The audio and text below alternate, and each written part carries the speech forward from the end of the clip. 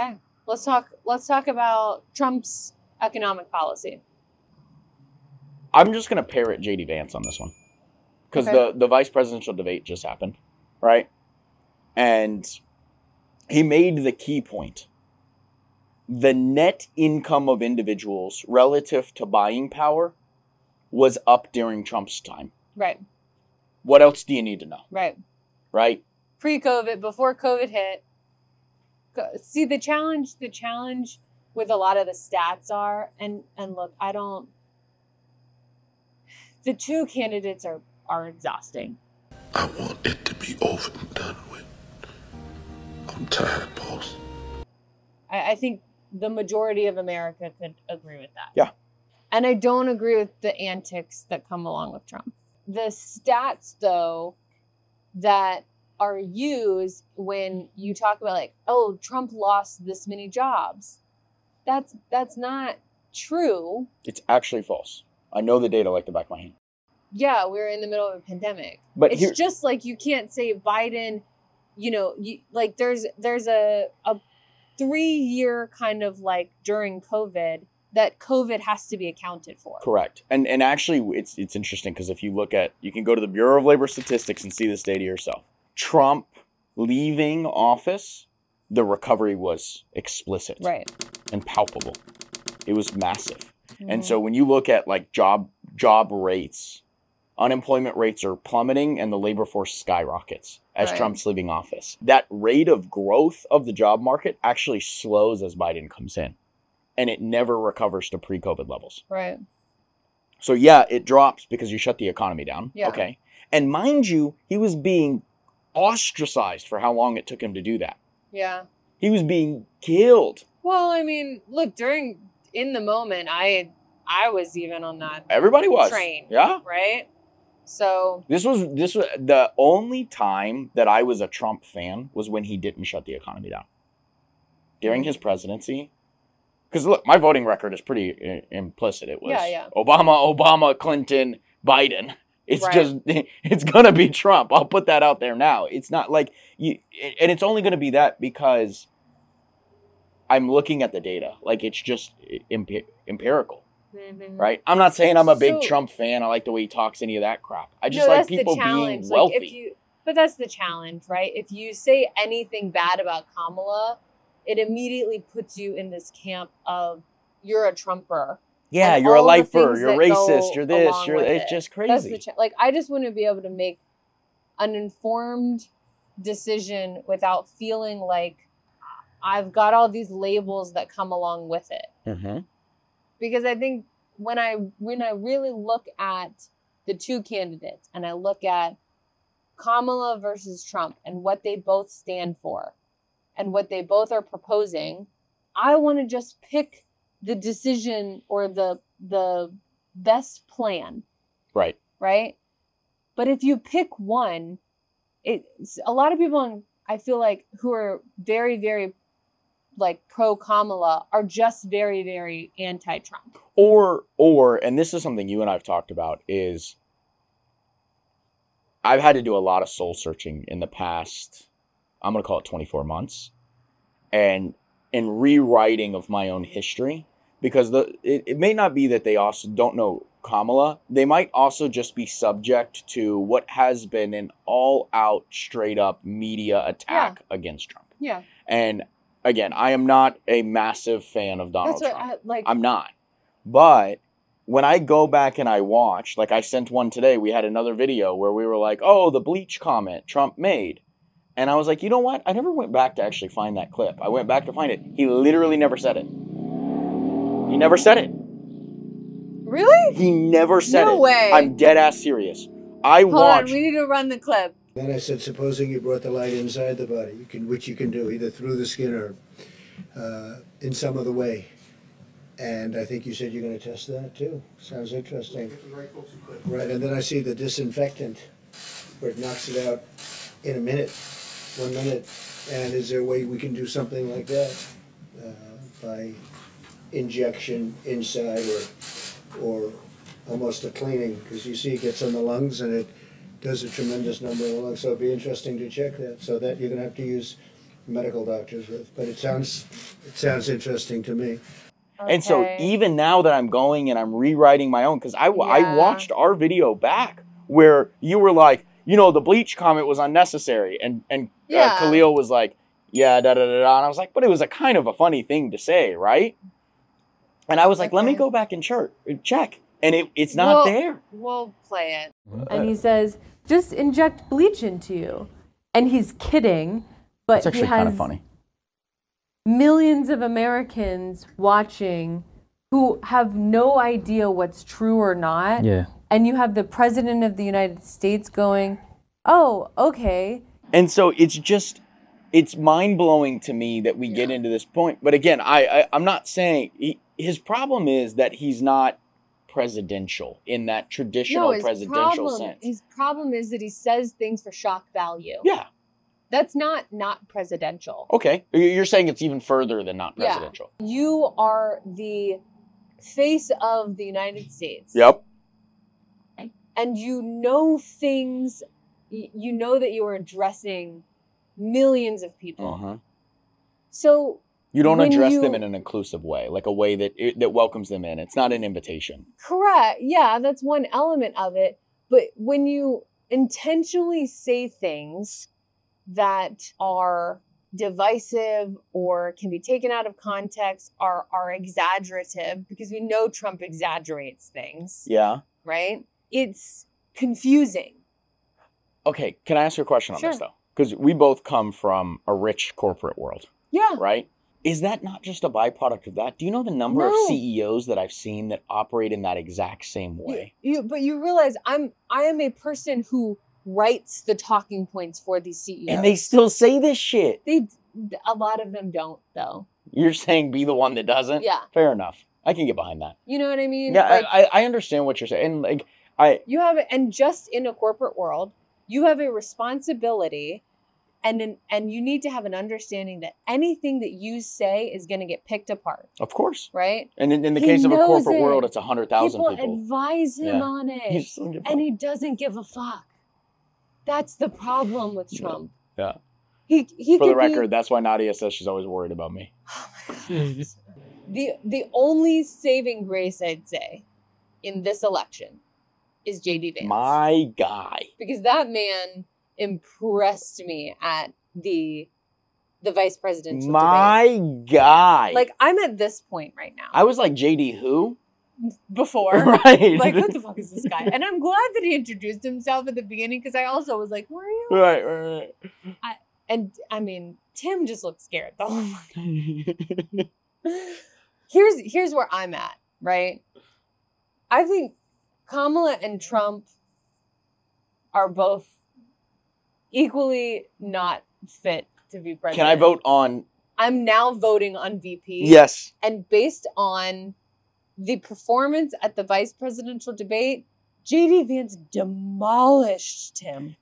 Can I add to that? Sure. And I've heard a couple people say this as well. I said this to you during the debate. I think I said something to the effect of finally. Finally, we got a gentleman's... Just a gentleman's debate. Like when someone tells you about their son being witness to a shooting. Right. Before you respond, it's not that J.D. Vance didn't attack that, which is, in itself, like, now you worry about that. You need to take a moment to recognize what someone just said to you. And what did he say? Tim, first of all, I didn't know that your 17-year-old witnessed a shooting, and I'm sorry about that, and I hope that he's doing okay. Christ have mercy. It is awful. And moved on to have an argument. He was like, I disagree with you. Mm-hmm. But this is the humanity that I want to see out of a leader. And this is where I very much agree with you on Trump, because that's the humanity I often don't see. Mm-hmm. And as much as you can be an effective... True. Actually, true. Right? As much as you can be an effective decision maker about foreign policy, economics, business, whatever it might be, when you're the face of 330 million people, and we talked about inflation, but I would actually retract my previous statement that that's our biggest problem right now. I think it's our second biggest problem. I think our biggest problem is that America, we, the United States, this people, used to be the reflection of good moral values that existed in the world. And look, you might not think that, but that's just because we've started to rewrite history. Like Elon Musk said something beautiful in a podcast one time. He's like, post World War II, we sent resources to rebuild Europe. We didn't have to do that. No, the but argument is for everyone it hasn't been that. What do you mean for everyone it hasn't been that? I mean, the argument is more around, like, if you ask the Black community if America has been the staple of opportunity for everybody, then the answer is no. There's a huge contention among that in the Black community. America, from the beginning of the Civil Rights Movement until the late 1900s, was a beacon of hope and progress for the Black community. The compounded rate of wealth growth in the Black community up until the 90s was multiplicatively higher than any other group in the United States. Right. I hear you. The Civil Rights Movement, Yeah. not so much. But again, this is a rewriting of history. I'm just America saying, eradicated slavery. One of the first nations ever to do this. Yeah. Like, you can look at a problem and say, oh, you were doing this thing wrong, right? But everyone was doing the thing wrong. Who decided to change the momentum? Yeah. In slavery America, there were 3,700, this is a fact, 3,700 Black Americans that owned 12,000 slaves. Yeah.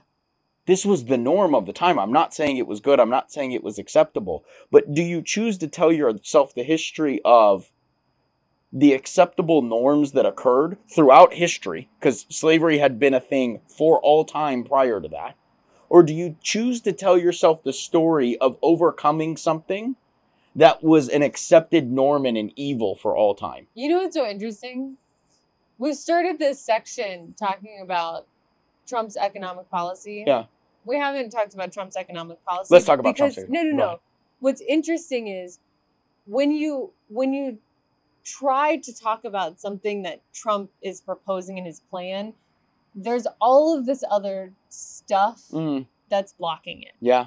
And it's you hard can't to even get past that other stuff. It's kind of like, ironically, okay, here's the real irony. That's a very interesting thought, and I'm glad you said that, because it's kind of like what we were just talking about the story you wrote, right? Trump is so divisive in all these other areas that you can't even get to the good about him. Our history is so divisive that you can't even get to the good about it. Like, I mean, here's his economic policy. Stop taxing, unlock the economy, stop misconception about the taxing piece, my understanding at least is, it's not stop taxing corporations. No. It's reduce taxes in general. Yes. But for the right things. Right. Right? You don't want, you want to incentivize people to invest in a few things. Pay their people more. Mm-hmm. Invest in production in the United States. Right? So give corporations benefits for investing in the United States, which is where you come into, and then make other people pay. Yeah. Right? And so there's this whole thing about Trump's sales tax on America. His big program. I'm actually a little confused about this. Okay, so effectively what he's saying is, I'm going to start putting tariffs on everything. And a tariff is effectively a tax on an imported good. Right. Okay? Here's what that does. It raises the cost of goods production. Right? And so what that does is, it makes it much more expensive to produce goods elsewhere. Mm-hmm. And the argument against tariffs, and this is coming from somebody who, throughout their entire economics career, was a big proponent of globalization, low tariffs. I've changed that over my life. And the argument against it is that you're raising the cost of goods, the input cost of goods, which hurts the people locally. Right. Here's the counter argument to it. You're making it competitive for local companies, resources, etc., to produce the goods here. Right? Now, the fact that our labor costs $15, $20, $30 an hour is competitive against China's labor at $3 an hour. Okay, but are you going to see am I as a regular American person going to see an increase in my goods in the short term. Yes. Okay. But that's the important point, in the short term, right? So but we're in a significant inflation period right now. So is this something that a middle class American could handle in the short term? Yes, because with that increase in the cost of goods comes the increase in wages and the increase in jobs that allows you to pay for those goods. Okay. Because your rates of production are now more competitive. And here's the other thing that's more important. You'll have a long run reduction in the cost of goods because we will be incentivized to innovate and optimize and get more efficient. Where China has 1.5 billion people at their disposal, we don't have that. Mm-hmm. So what do we create? Technology, methods, factories, ways to organize and optimize. So you increase technology, you inject it into the American manufacturing system. You're not going to see a reduction in the jobs that come with that because all we're doing is supplementing the fact that we have literally, what is that? 1.5 billion divided by 5 times less people here in the United States, and we're supplementing that lack of labor with additional technology. Right. Yeah, and that makes sense. The other thing about it is we have 50,000 dock workers going on strike right now. What wouldn't be happening in these times of situations when there are so many other things that we need to produce here? Mm-hmm. Yeah, well, that's other issues. Bring it home. Unionization, too. Okay, shower idea that I had. Okay. What if we taxed companies based on how many people they employ in the United States? So it actually made it more expensive for them to go overseas and outsource work. And they get either a tax reduction or a tax write-off or a credit in some way. And maybe this is how taxes work already. I'm not a tax law person. But then employing more people in the United States is a better decision financially for businesses, also ethically. I don't know. I don't directly employ people overseas. I indirectly employ people overseas. But I'm purchasing those services and goods from U.S. companies. So I purchase development services from companies that are in the U.S. that have workers overseas.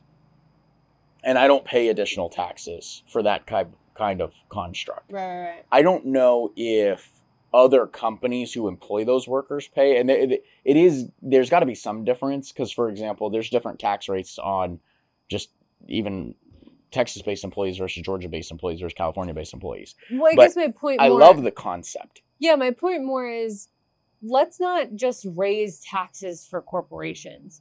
Let's incentivize them to make better decisions for the American people. But that's the thing. People aren't trusting in big corporations because they don't think that there's a level of accountability. So then don't regulate one-dimensionally. Mm-hmm. Regulate the decision and not the act itself. Here's what else is interesting that would do, though. So, and I'm just thinking in real time because you're telling me this idea.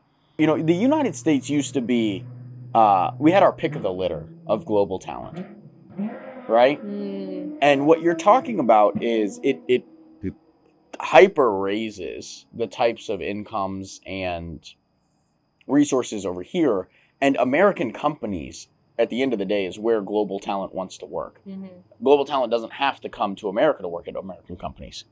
And so that type of structure would, in theory, create a massive incentive for all of that talent to be right size, come over here. But what you need to do at the same time is dedicate a ton of resources to immigration and customs to be able to truly process all of these green cards, applications, et cetera, et cetera. The only potential risk I can think of off the top of my head is that it might incentivize companies to leave America. And I don't know to what extent it would. But if you coupled it with a tariff on imported goods... Yeah, you'd have to layer it.